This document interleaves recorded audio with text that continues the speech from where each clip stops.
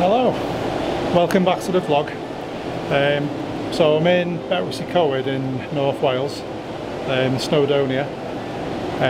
So I'm basically going to take you around my favourite spots in Betws y Coed and just on the outer rim of it.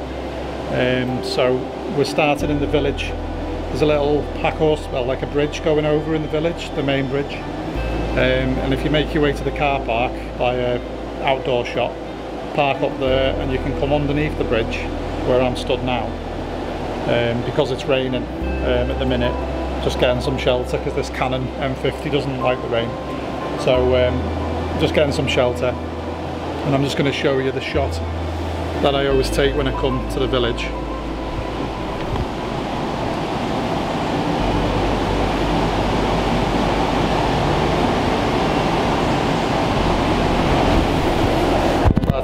Going downstream. There's a series of falls just behind me, which I will put up on the screen now, but I prefer this shot with a rock in the middle of the river looking downstream with the cottages and shops either side. So I'll put that shot on the screen now for you when the rain stops and I manage to get it.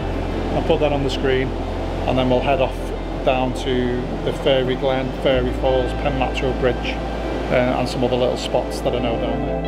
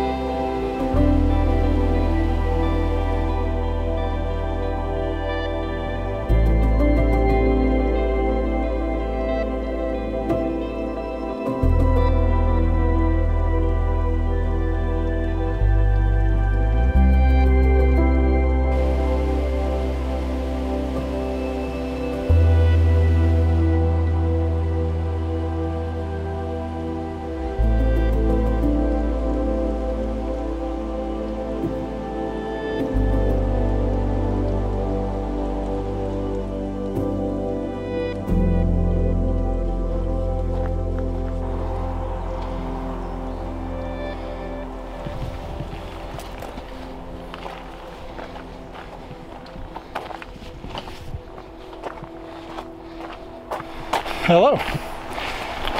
So we are now at the Fairy Glen, just outside Betws y Coed. I just walked following this path around. I've got to go down probably the slippiest steps and rocks I've ever done in my life, but once we're there it'll be well worth it. So we'll just follow this path and when we get there I'll show you the compositions.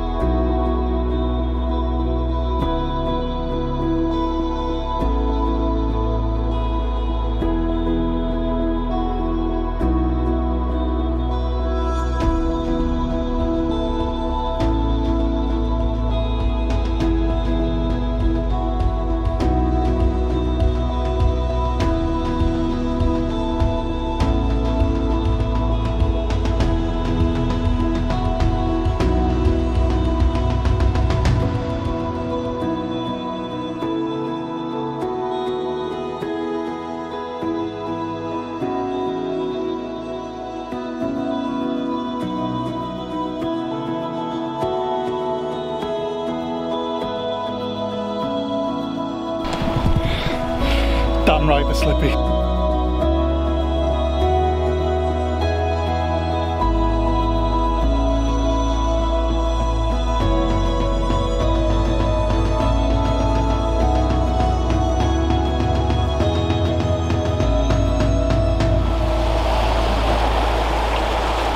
So we are at the Fairy Glen in Betws y Coed.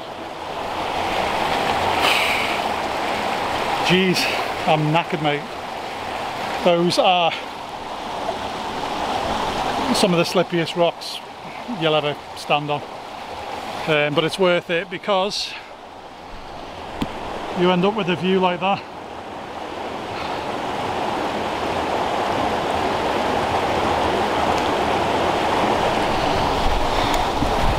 Absolutely gorgeous. So I'm going to set up the camera. I'm going to put the 80 to 200 lens on, and we're going to zoom right in and try and get some detailed shots into the gorge.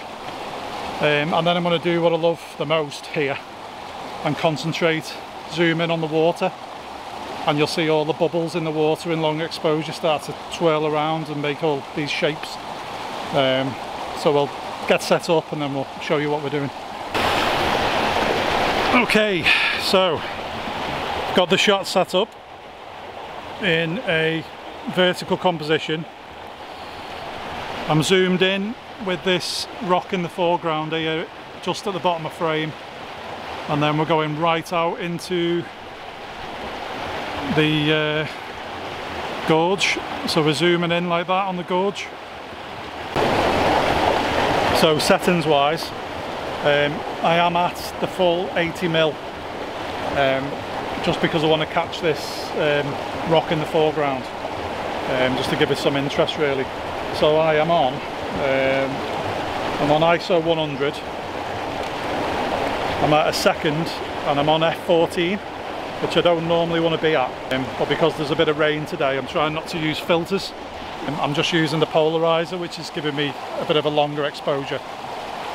So we're on a second with the polarizer, and I don't want to start dropping filters in because they're just too hard to keep clean when it rains. So the light keeps teasing us. It's been quite dull and overcast today. It's one of the reasons why I came out, to be honest,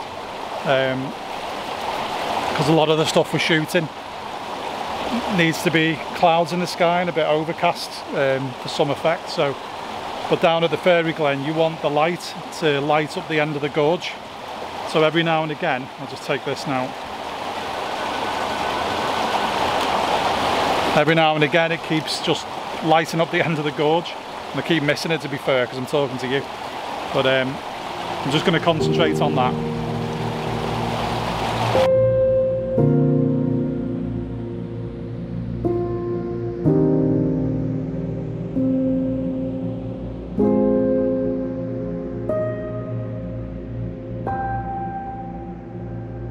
I'm shooting these little more intimate areas now.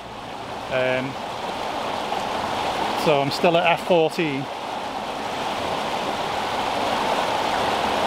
I'm at 6 seconds, and I'm getting shots like this.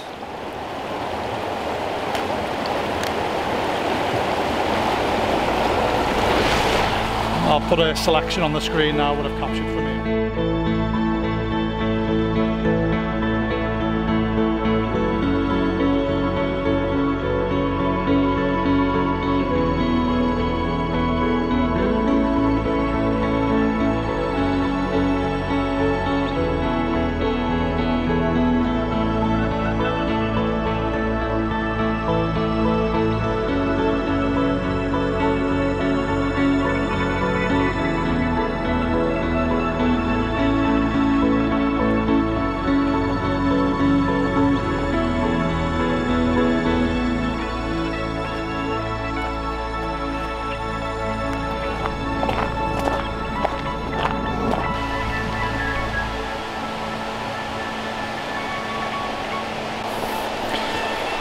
Right, so when we get to Pen Macho, or just outside Pen Macho, you come to a bridge, and if you just take a look down, you've got the old Roman bridge. Well, people say it's a Roman bridge, but I'm not sure. It's a pack horse bridge anyway, going over the river with the vines hanging off it. So we're going to photograph that in a minute, but first of all we're going to head over to this side of the bridge, and we're going to photograph the falls, the old falls next to the abandoned mill. And if you can see that, there's an abandoned mill there, and then there's some nice falls and some nice rocks there. So we're going to do that I'll set up the tripod and I'll show you what I'm looking at. So I'm in a bit of a tricky spot here next to the road. The tripod's set up against the bridge. It's the only way that I can get the shot, because the amount of foliage that's around the front of the scene. I'm using the zoom lens, the 80-200, to get right past the foliage, and I'm zooming straight in to the falls, all the moss on the falls, and the way that the water's carved away all the rock over the years, well, over thousands of years. It's incredible the way it looks. I'll put it on screen and talk you through the composition. Okay, so this is what I'm looking at. The camera's pointing straight down at the falls there, and it's zoomed into, what are we at? We're at 130 mil, and that's the composition we're getting from that. Right, so I'll take that shot now and I'll put the results on the screen for you. Then we're going to head down to Betws Bridge onto the riverside there, and we'll take a shot underneath the bridge.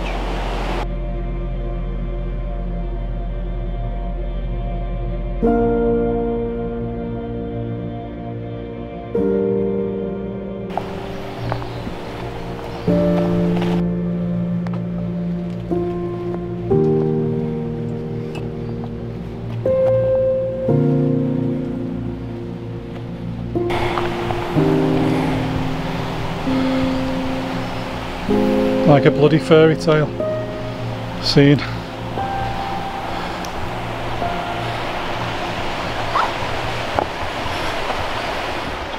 So down here at Betws Bridge, you've got this amazing pack horse bridge, which we saw from the modern road bridge up there.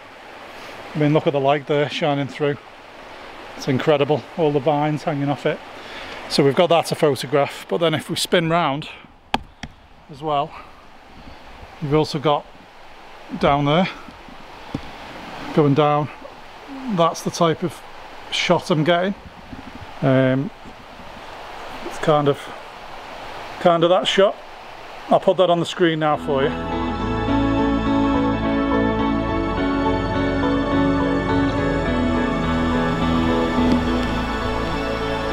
And then this is always a tree I photograph when I'm down here in a vertical composition. I just love how gnarly the tree is. Always looks good in photographs.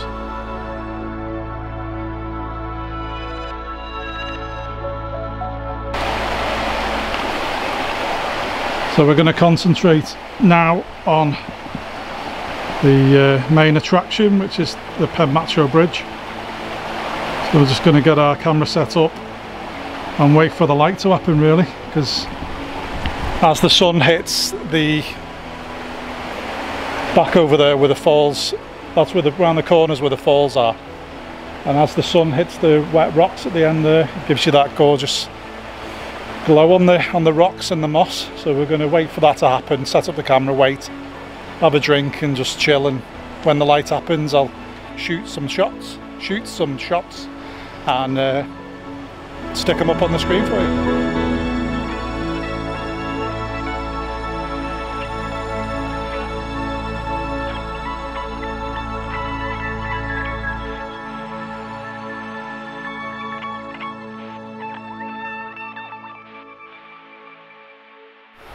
So that's three of my favourite Betws y Coed spots to take photographs. So there's plenty more down here. I mean, I've just literally scratched the surface. There's so much more. There's some little spots that I could have probably gone to today, but there's a lot of felling going on in the woods. So there was a lot of HGVs and things where I would normally park, so I couldn't get to some other little spots to show you, but I will be coming back here in the next couple of weeks to do Ogwen Valley, and I'm going to try and put waders on and wade under the bridges to the waterfalls, because there's a nice shot of the mill and the waterfalls down there, but it's a wader's job. There's leeches in the river, so if you've liked the video, please give it a like. If you've not subscribed already, please do. Helps the channel massively. And also, just leave some comments below of what spots you've been to in Betws y Coed and what I've missed. Anything you think I should know that I may not. It'd be nice to have a heads up with some things. So till next week, see you later.